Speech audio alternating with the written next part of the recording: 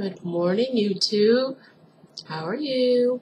It is Monday, March 4th, 2013. I apologize for this. I woke up this morning and I did not get very much sleep last night. And I'm not sure when I would be able to make a video today, so I kind of have to just do it right after I wake up, so sorry. Today is my 52-week update. So I had my surgery March 5th, so my surgiversary is actually tomorrow, but I had my surgery on a Monday, which means this is week 52. I am a year out. That is insane.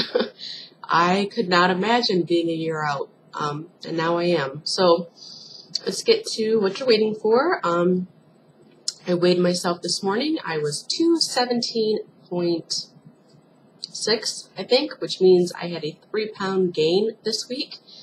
I wish I could sit here and say, I have no idea, but I know exactly why. I've eaten so much sodium this week, and Friday I went out and bought 3 boxes of Girl Scout cookies at like 4 o'clock in the afternoon, and by 4 o'clock on Saturday they were gone.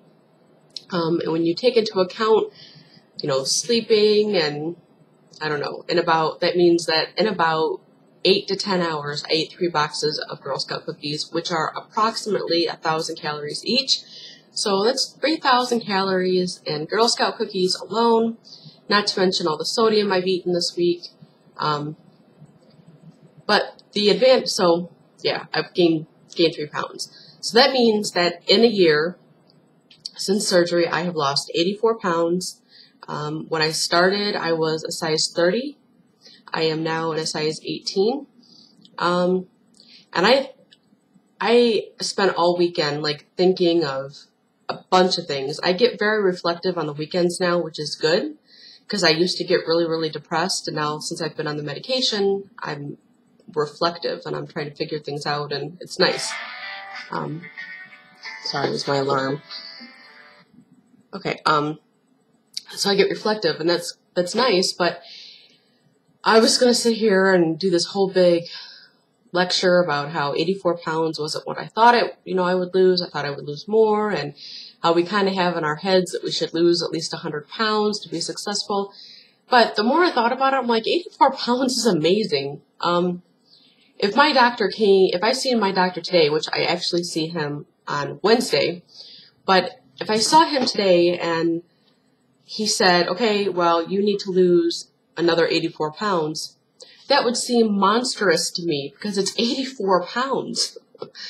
But for some reason, when that's what you've already lost, it doesn't seem like it's that much, but it really is. So, and you'll see exactly how much it is, at least on my body tomorrow, because I'm going to make a very special video for my surgiversary.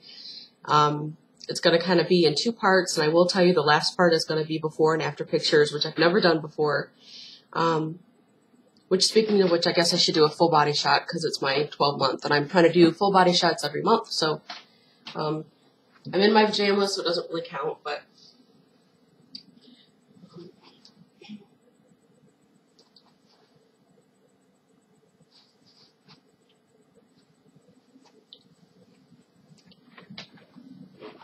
Lucky me, now you can tell where I used to work. Lucky me, I'm in all black pajamas, sweatpants, and a black shirt, so I probably look a lot slimmer than I actually am. But, I mean, you could tell I have excess skin, and I can't believe I'm going to show this again on camera, but you could definitely see in my arms I have excess skin. I might have muscle up here, and it might even be a little defined, but this is all excess skin. It's like that on both my arms. I have it in my stomach. I have it a lot on my thighs because I did so much walking. My butt is droopy. My boobs are droopy. But that's what happens when you lose a lot of weight. Whether you lose it, naturally, or you lose it with a tool like weight loss surgery, you're going to have that. So, yeah, so I'm making a special video tomorrow. Be sure to watch it because I'm kind of excited about it. I got to put a lot of effort into it, which is different than just turning this camera on and saying hi.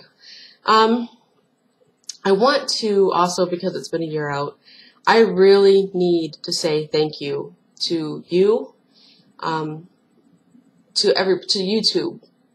This place has been my support. I know for a fact I would not have been as successful as I've been without YouTube. YouTube is where I've met a lot of people. It's where I found out about the East Coast meet and greet. It's where I've learned a lot about a lot of you, so that when we go to these meet and greets, we're like, oh, it's you. I know all about you because I've watched your videos. It's allowed me to be candid and honest and accountable, and it gives people the opportunity to see what surgery is really like from people who've really had it. I have no sponsors to sit here and encourage or to make happy, so I just tell you the truth. And sometimes it's pretty and sometimes it's not. But I really, really appreciate you so much, and I appreciate you watching my videos and commenting. I have a lot of people who watch regularly, who comment almost every video. It's just sincerely appreciated, and I can't even put into words how valuable this community has been to me. So just thank you, thank you, thank you, thank you, thank you, thank you, thank you. I'm going to kind of do like a little product. I just got done saying I don't have any sponsors. Now I'm like, let me show you these products. But really, I'm just going to show you some products that I use on a daily basis, or a nearly daily basis. That's really been helpful to me, because sometimes people run out of ideas or they're not quite sure what to expect. And I haven't changed my eating habits a whole ton. That will be changing as of tomorrow, because I'm going back to basics, and I'm also going to be starting an intermittent fast every week, which you can learn a lot about intermittent fasts on YouTube. I've done a lot of research, and I've learned a lot about it. I understand why I'm doing it. I'm just going to do like a 16-8 fast, which is where you fast for 16 hours, then you have 8 hours during the day where you can eat. You can set your own times. So I'm pretty much, and fasts are not like, we've come to think that you have to eat 5 or 6 times a day for your metabolism to go up, and they've kind of researched it, and all the research shows that that's not true, that eating 2,000 calories a day spread over 5 or 6 meals is exactly the same. Your body handles it exactly the same as if you were to eat one meal at 2,000 calories. I'm sure it does impact blood sugar levels, but for the purpose of metabolism and fat loss, it's actually more beneficial to do at least once or twice a week to do an intermittent fast. So I'm going to start doing that Sunday to Monday. And then for the first couple days, like Tuesday, Wednesday, Thursday, I was going to try to do a week, but I think it's a little dramatic. So at least for one to 3 days, I'm just going to do the protein shake thing, the liquids, Jell-O, sugar-free popsicles, that kind of thing, like we had to do when we first got out of surgery, because I really need to clean my palate and get that sugar out of my system and kind of start all over. So, but these products are things that I use that are very helpful, that I've been able to incorporate into my life very seamlessly, and they're helpful. But before I do that, I want to real quick answer a question that somebody asked me, a new sub asked me, which is a great, great question. She is considering considering having weight loss surgery, but she's also bipolar, and she was worried about the malabsorption issues with surgery on your medication. All I can tell you is that when I first had surgery, I had a nurse pre-op who was doing some of my pre-op testing, who made the mistake, and this is a lie, but she made the mistake of telling me that after surgery, my depression would be so much better and I wouldn't even need my meds. And at the time, I was on Zoloft. It wasn't really helping with the mood swings, but it was helping with the depressive part. So the day of surgery, I just went off everything. I stopped using my CPAP machine. I stopped taking the Zoloft. I stopped taking my Advair for my asthma. I stopped taking my acid reflux medication. I just stopped taking everything because I was so eager for surgery to work. At my 3-month appointment, I kind of realized it was probably a mistake to go off the Zoloft. I was a little bit depressed. And my doctor was like, had I known you went off everything, I would have been screaming at you because you should not have gone off anything until I gave you permission. But fast forward to the summer, I was good all summer, and then October came, and it was just like, bam, like I was hit with a truck. That's what it felt like. And my bipolar has been the worst it has been in my entire life. I just recently got a Lamictal, which is a medication I've never been on before. And I'm increasing my dosage every 2 weeks. I'm now up to 100 milligrams, 100 milligrams every day. And I have not noticed any malabsorption issues. The only thing I can say is that everyone kept telling me it was going to make me so tired, it was going to make me so tired. But it doesn't make me tired at all. It actually keeps me awake. So that could be due to malabsorption, but in terms of balancing and helping the bipolar, it does an amazing job. I'm very happy with it. So don't necessarily worry about, you know, surgery affecting it. Stay on your meds. Stay on your meds. And just let your psychiatrist or your prescriber know that you're having gastric bypass or whatever surgery you've opted to have. And they know. They're experts. They know what to do. Okay, so anyway, this video is already at 10 minutes, so I'm going to kind of try to hurry up a little bit. If you don't want to watch the product review, the end of it is just going to say, onward, I'm going on to bigger and better things. I've got 6 more months, technically, of this honeymoon period, and I'm going to continue to lose weight. That's really all I'm going to say. So if you don't want to watch the product review, connect it now. I will see you later. But real quickly, I'll start with the protein. Well, first, you've got to have your blender bottle. If you don't know what this is, it's just a cup. Inside the cup is this little ball. It's like a squeegee ball. You put your protein in here, you put your water, or I use 1% milk with my protein shake. You put it in here, you put the lid on, and you just shake it up. I have 2 of these. I think this is like, well, okay, I see right here. This is a 12-ounce one. So that's that. As far as protein, I have 2 different proteins that I use. This one I don't use a whole lot. It is Nectar, Twisted Cherry. It tastes basically like cherry Kool-Aid. You mix it with water, mix it up, and it's fine. It'll have like a little bit of froth on the top of it, like, yeah, it'll have like froth on the top of it. But it is 100 calories and 23 grams of protein. So, and it tastes fine. You don't taste all the froth on top. You just taste the protein. So it tastes fine. It tastes like Kool-Aid. My choice for my protein shakes is this Body Fortress Super Advanced Whey Protein in chocolate. I've only used chocolate. I've never used any other brand or any other flavor because I love this. It tastes like chocolate milk. This has, if you do 1 scoop, it's 140 calories and 26 grams of protein. But I always have it with milk, so your milk has 8 more grams of protein, so it ends up being about 33 grams of protein. And I think it ends up being like somewhere around 300 calories. So 300 calories, 33 grams of protein. It's pretty much the 10-1 rule, which is 10 grams of protein for every 100 calories. That's pretty much what they want you to have. So this fits those requirements. If you have 2 scoops, it's 270 calories and 52 grams of protein. And it just tastes more chocolatey. It doesn't taste gross. There's no aftertaste for either of these. And that's why I like them. Let's see what else. To drink, I use my Lipton decaffeinated. You see right here, decaffeinated. It has to be decaffeinated. This is the cold brew because I like cold tea. I drink it all the time. I make a gallon of it at a time, and I make probably about 5 gallons a week. So I use this. I use 4 of these in a gallon. And I also put in, and this is just a generic brand, but it's artificial sweetener. I'll put in usually in a gallon, I'll put in a cup of this, and it tastes like sweet tea. And it counts towards your water because it's decaffeinated. Although I learned yesterday that tea and coffee still count towards your water intake because even if it's caffeinated, it still counts because the ratio of caffeine to water is such that the water still overpowers that. So even though it's a diuretic and it causes you to go to the bathroom 18,000 times a day, it still counts towards water. Because if you think about it, when you drink a lot of water, you still have to pee a lot anyway. So it's kind of the same thing. So I use these together a lot.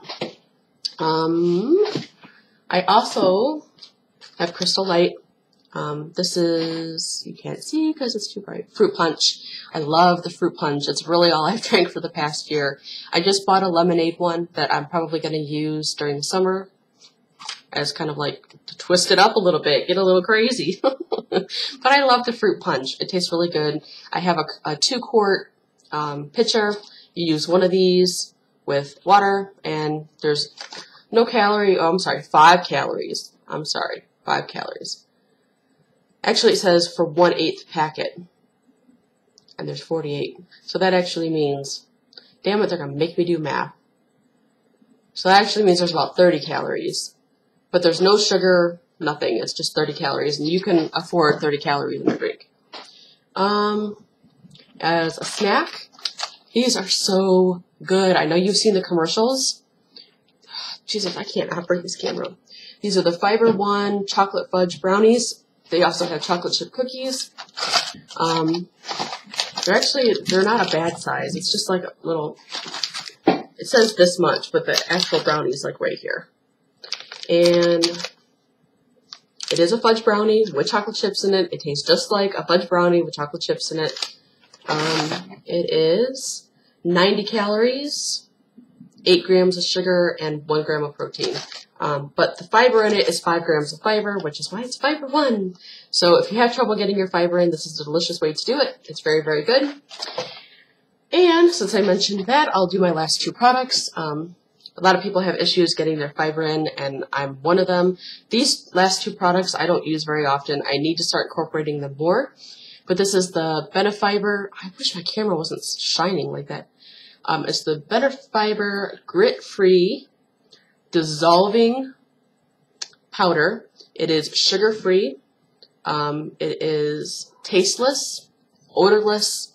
You wouldn't even know it was in there. You take a teaspoon, you put it in whatever drink you're having, you mix it in, it completely dissolves. You don't even know what's in your drink. You don't taste it, you don't smell it, you don't nothing. And this has 3 grams of fiber and 15 calories for 2 teaspoons. So if you have issues getting your fiber in, this is really, really good. Like I said, I bought this at surgery, and there's still more than half of it left because I don't really use it that often.